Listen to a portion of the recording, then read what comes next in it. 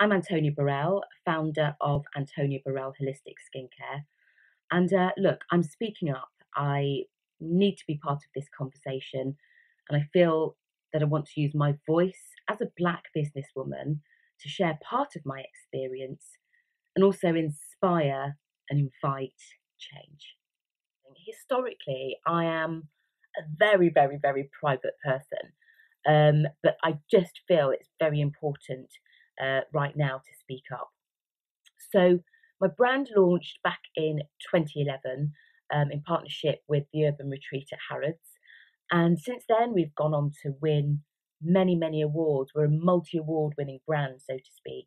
So awards like Best Holistic Skincare Brand, Best Natural Skincare Brand, Best Skincare Therapist of the Year, Best Serum, Editor's Choice of Serum, Best Cleansing Oil, Best Moisturiser. I've won quite a few awards myself, and actually most recently nominated as one of the top 100 industry influencers by Professional Beauty, which is wonderful.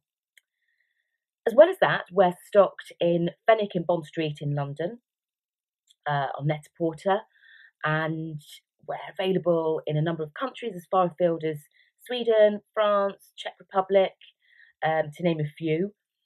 And I still practice in a clinic in Notting Hill, where I practice as a esthetician and facialist. So from the outside in, it might look like I've got it made. But back then, when I launched, our web team noticed after a little while that the bounce rates on the website were unusually high, very, very high. And what that meant was that people were coming onto the website, but actually just logging off again, literally within 1 to 2 seconds. And this was something that was just the nature of my website at the time. And somebody pointed it out to me, somebody highlighted and said, Antonia, have you thought that it might be you? It might be you. And the reason they said that is because I was there right bang on the homepage. So as soon as people got onto the website, they saw me. And what it meant back then as well is that they didn't relate. You know, it just was the thinking that, is this brand for Black ladies? Is this brand for Black skin? And these were some of the emails that I started to receive. These were some of the questions that I began to be asked. So the sort of level of inclusivity back then, that you didn't really see Black women in advertising. You didn't really see Black women in, fronting a brand in anything to do with skincare. It was just not something that was the norm at all. So I took myself off, got the team to take me off. And did you know that the traction began to build? The momentum began to build on that website, and we began to see that people were staying, exploring, reading, and that changed the game.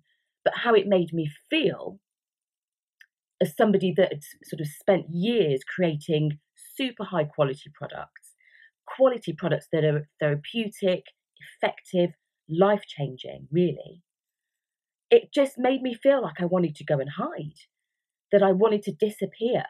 I didn't want to appear anywhere because I just thought, well, if I show up, then it's going to affect the sales of my brand. And that was quite a deep thing for me for a while.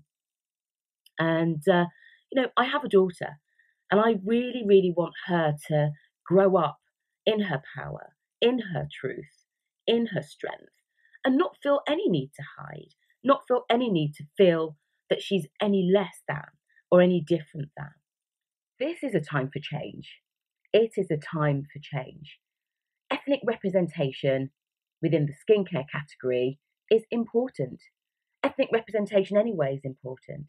But I'd like to see more ethnic representation within the skincare category. I really, really would. And, with that, I recognise my role as an educator within the industry. I recognise my role as somebody that's going to help to shatter some of the perceptions out there. And I also recognise my role that, it's time for me to stop hiding, to come out more, to speak up more, to inspire more women, even if it's just helping them to not necessarily experience the struggles that I experienced. and to continue to lift as I climb. There certainly was, and there possibly still is, this presumption that black people made products for black people. And different skin tones face different issues, and my brand addresses all of them, working on physiology, serious skin rejuvenation, corrective therapy, really, at the heart of it. Through really intelligent, adaptive, science-backed, efficacy-backed formulations that really address the needs of diverse complexions. There's a deep understanding here of diverse complexions within my brand, a very deep one. So look, here is my ask. We're in a time of change. We are in a time of change, and I know that the beauty industry is keen to do more. I absolutely know this. And what I'm doing now, and what I'm going to do now, is invite and challenge stockists of premium skincare to get in touch with me, work with me, start a conversation with me, and help me to get my brand in front of your customers, to your customers.